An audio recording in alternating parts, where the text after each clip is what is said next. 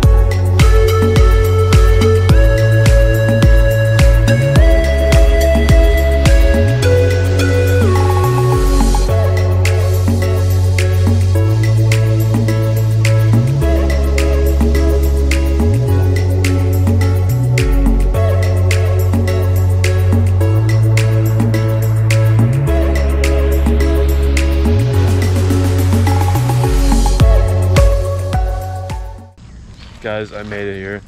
Just in case you were wondering. Well, I made it here. You were late. No, I made it here.